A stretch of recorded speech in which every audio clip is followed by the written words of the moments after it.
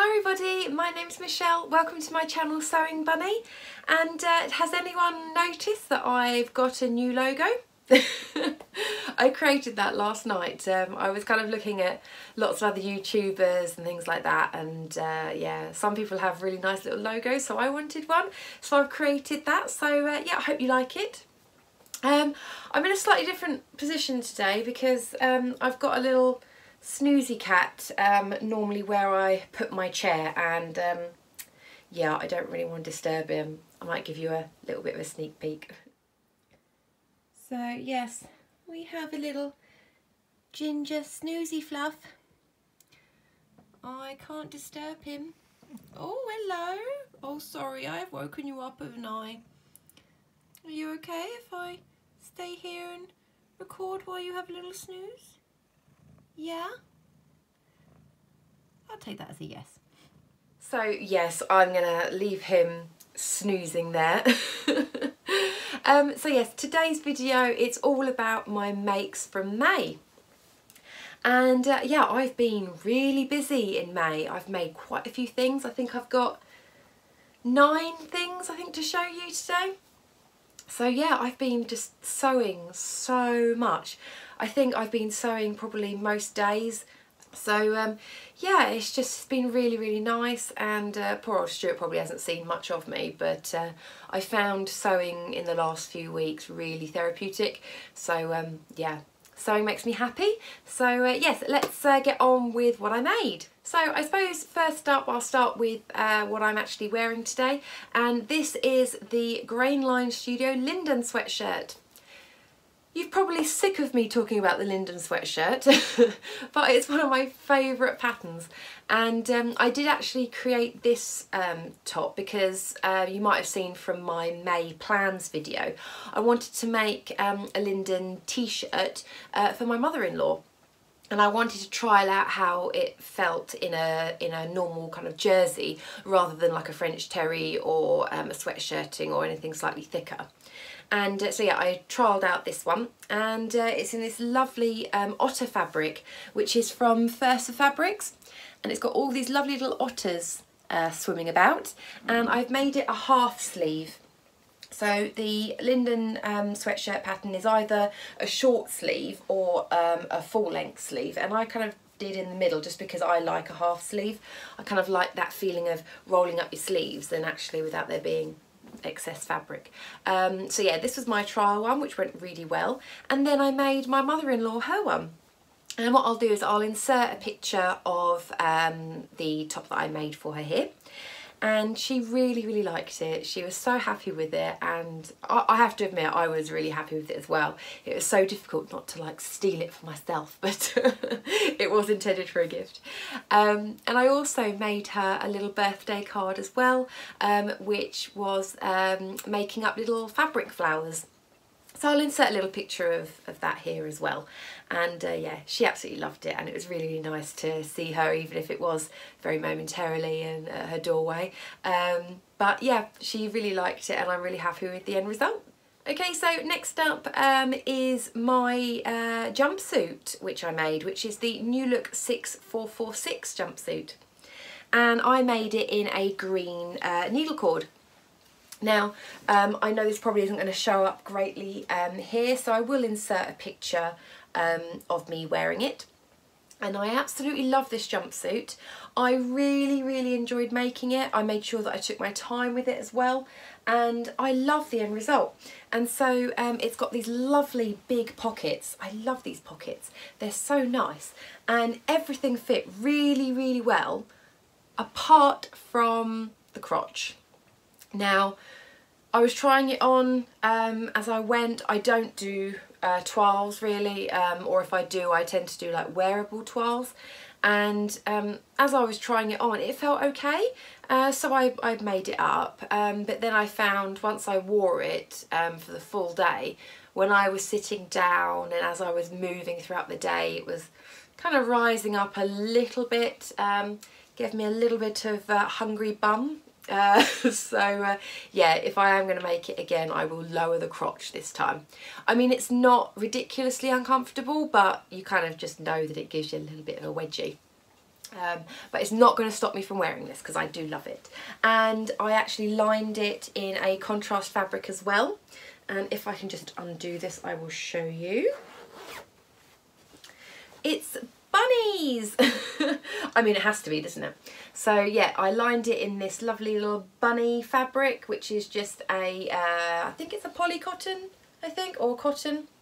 I got it absolutely ages ago. It's just a little scrap that I had. So yeah, I really like that finish of it, and I just think it looks really cute. So I really enjoyed making that one, and I also did make up the tie as well for it, which is here. So, but yeah, I'll insert the picture so you get a better look of it, but I was very happy with that one. On to make number 2. Again, sticking with the needle cord. I was really in the mood for sewing up with needle cord. Once I'd finished the jumpsuit, I was just like, I really like needle cord. I actually didn't realise how much I enjoyed sewing with it.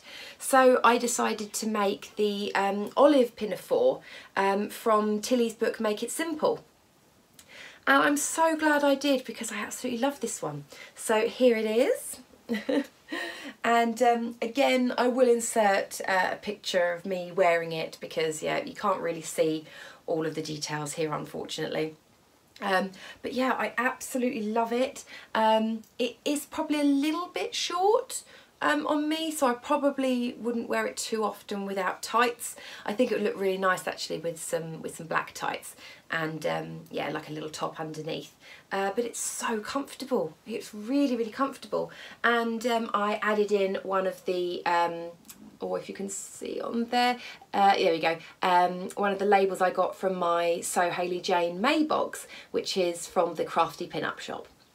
So I added in that little label, and you may have heard from my makes video when I did my little disaster with my shirt. I managed to get some different snaps, which Andrea from Beyond the Pink Door recommended. Check out my last video if you want to have a little bit more of an insight on that one and how you can get these different snaps. But these are lovely, and they look really nice on here, and they do actually snap. They work. So yeah, I'm very happy with those. But yeah, overall, I absolutely love this. It's just such a nice little pinafore dress, and I think that's going to get quite a lot of wear. And then moving on to my next make, it's the Friday Pattern Company Adrienne blouse. Was it Adrienne blouse? I don't know how you pronounce it. But yes, I made it in this beautiful purple. I absolutely love this top. Absolutely love it. It's just so pretty. It's so easy to make as well. I couldn't believe how quickly it came together, and for how it looks, I'm just so surprised at how quick it was.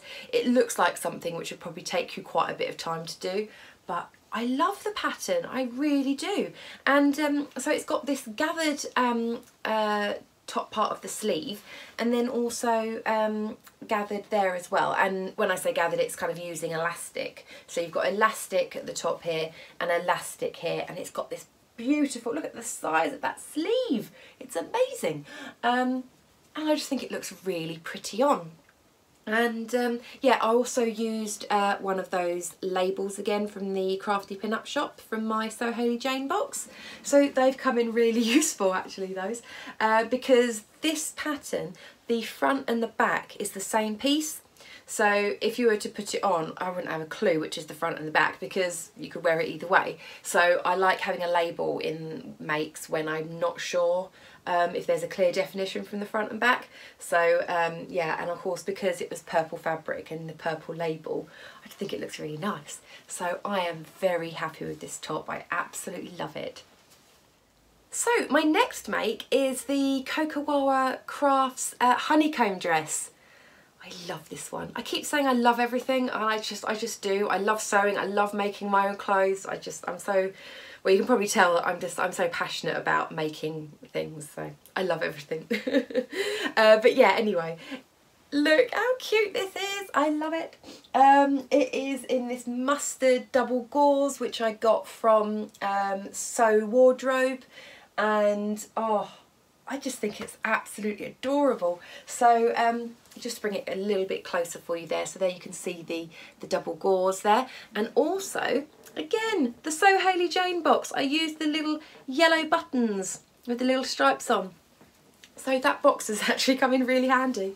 And yeah, I did contrast ties on this just because I thought they'd pop out a little bit, and it just made it have a little bit of interest as well. And because it's in double gauze, it is the snuggliest thing. I mean, it is actual secret pyjamas, this dress. It is so cosy. And I did actually wear this dress when I popped round to see my mother-in-law when I gave her her t-shirt.